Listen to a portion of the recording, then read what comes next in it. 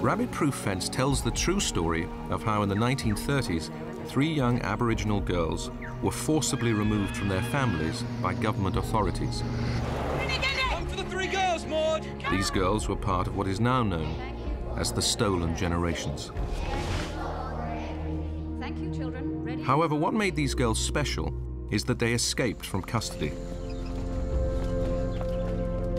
The film follows their incredible journey on the run as they consistently outsmart the authorities and try to find their way home along the rabbit-proof fence. This fence, which is the longest in the world, was designed as a barrier to keep the rabbit plague on one side and good pasture land on the other. The girls attempt to follow the fence for nearly 2,000 kilometers through some of the harshest country on Earth.